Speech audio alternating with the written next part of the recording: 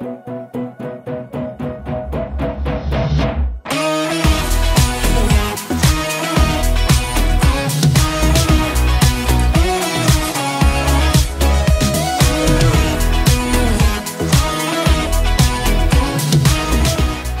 guys, Adam back here in the Aeroworks workshop, and we're going to be talking about part 2 of the fuel system.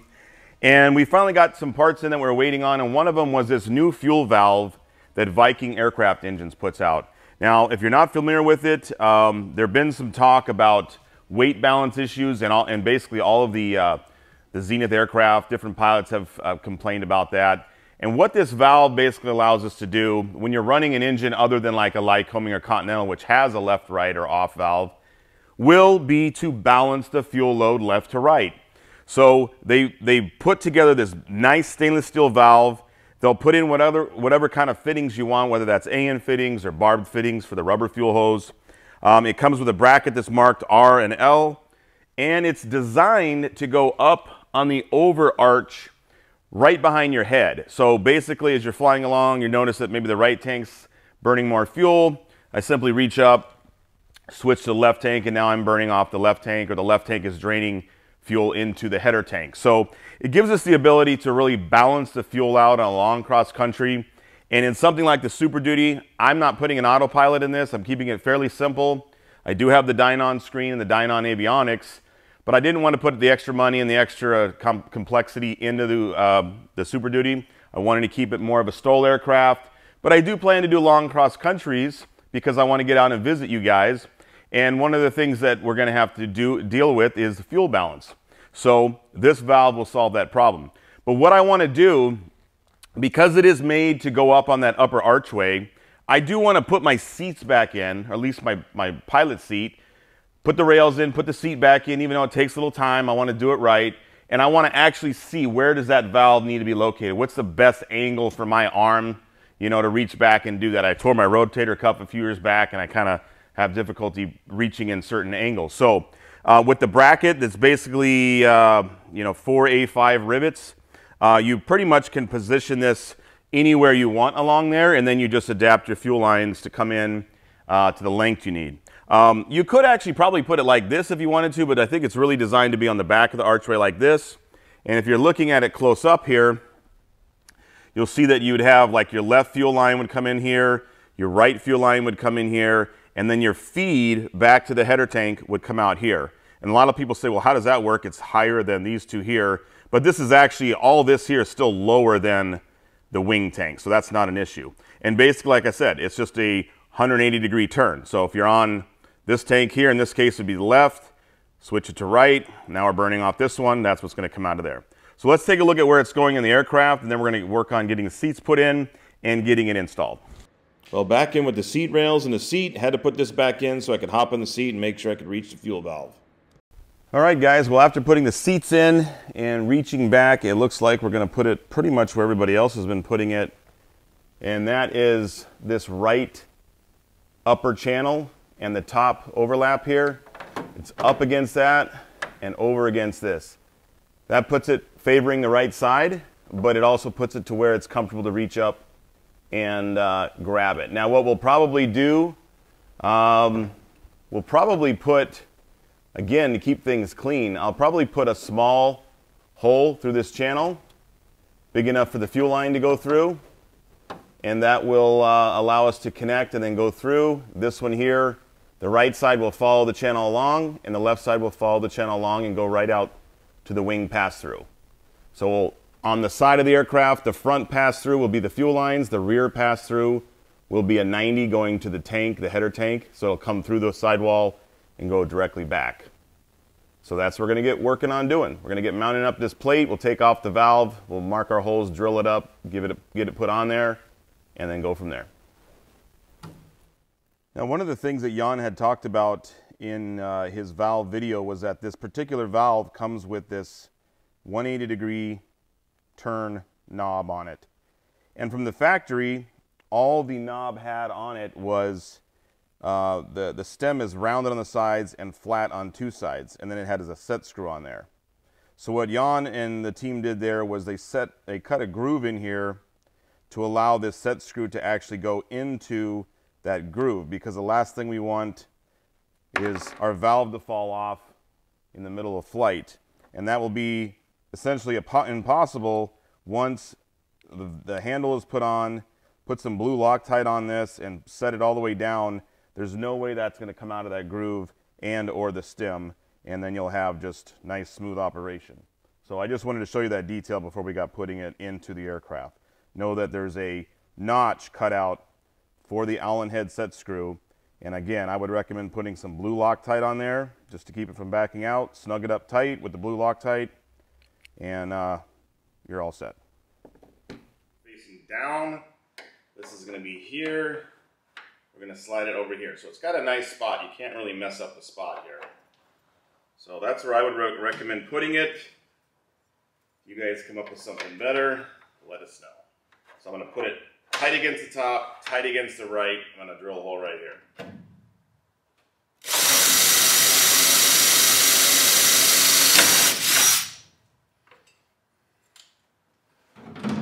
We'll go ahead and put it on there for positioning. And we will drill our remaining holes. Look at that. Right in position. I'm going to go ahead and hold this tight up. I'll do this one right here.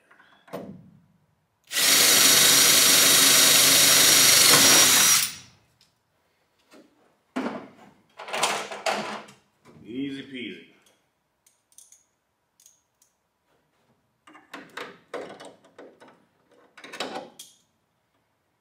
I ain't going nowhere. 2 more holes, we'll clean them up, and we'll be good to go.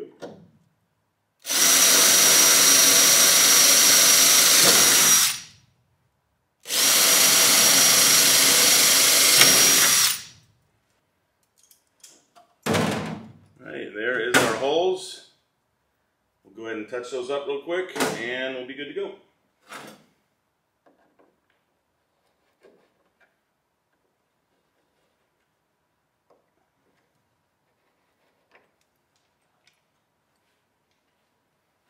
This one's a little hard to see around the corner here.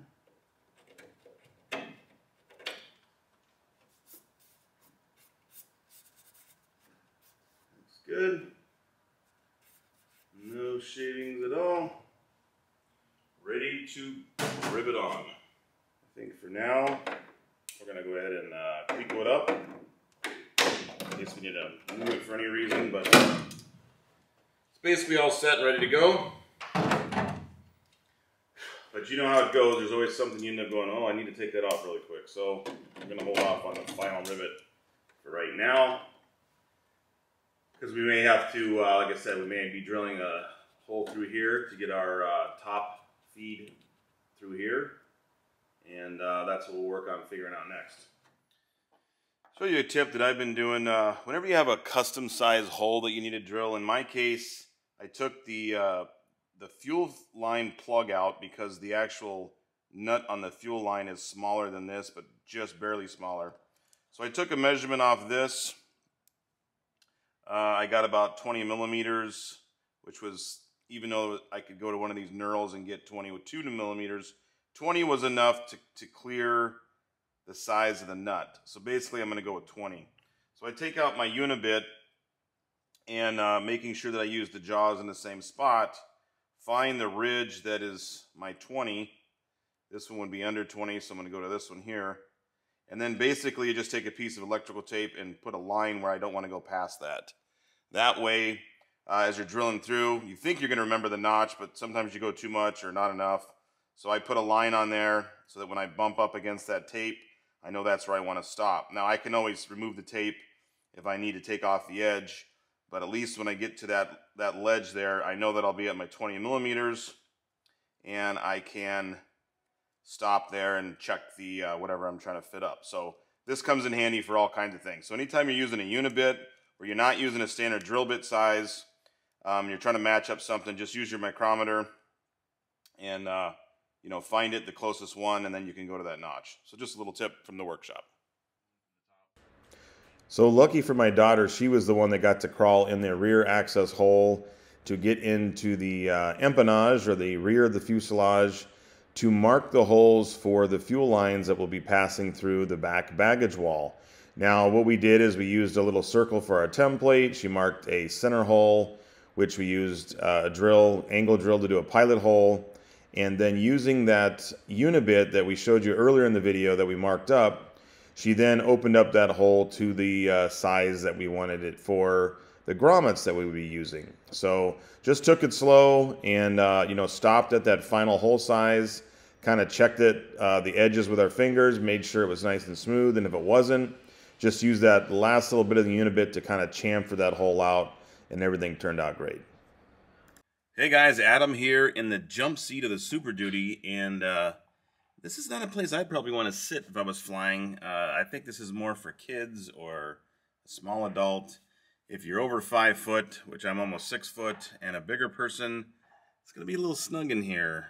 So this will probably be normally a baggage area, or we'll have the small kids back here. But I wanted to show you, it's easier to kind of show you the fuel line system here with the Viking fuel valve and how I laid it out to keep a really clean install. So I'm going to pause the video, turn it around, and show you what we got.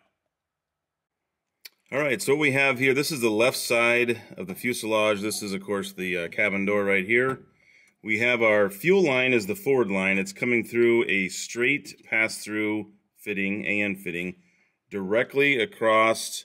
I've got an an Endel clamp here that'll be securing that just from any droop.